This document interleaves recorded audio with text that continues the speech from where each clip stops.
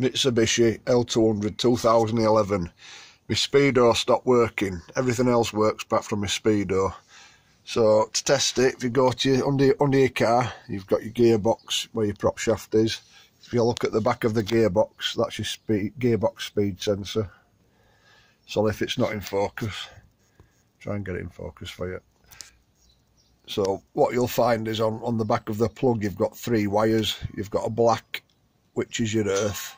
You've got a red, which is your live. And then you've got the white with a blue tracer. That's your pulse signal wire. So to test it, take there's a little metal clip what goes on this plug. You have to get a fine screwdriver and gently prise it inwards, and then it'll pull totally off the clip. Pull your plug off. And then if you get multimeter and check between your red and your black with the ignition on, check between your red and your black, and you should have 12 volt there. And then check on my car, I've found for some reason there must be a break in the signal wire. So I've cut a bit of this outer sheathing off just so I can get access to the wire. Just snip it a bit shorter, slide it back, and then I've just pulled the casing back on the signal wire, which is your white and your blue. Twisted a long piece of cable on it, and then run this to the cab.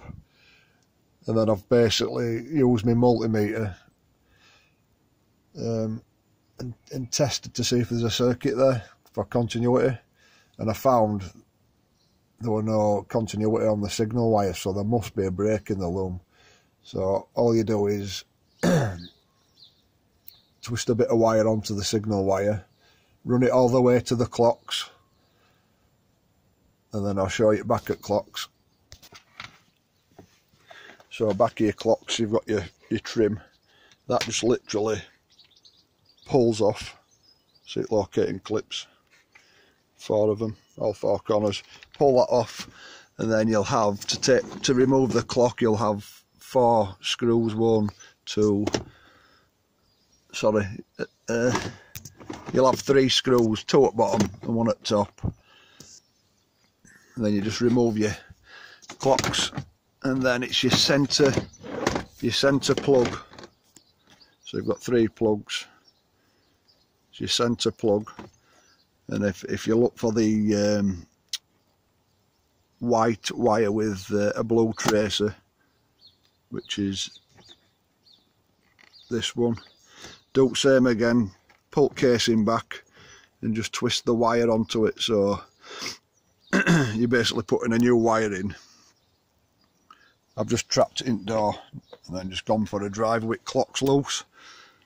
So do that, and I've found it's obviously a break in the wire because it's working with this wire in place.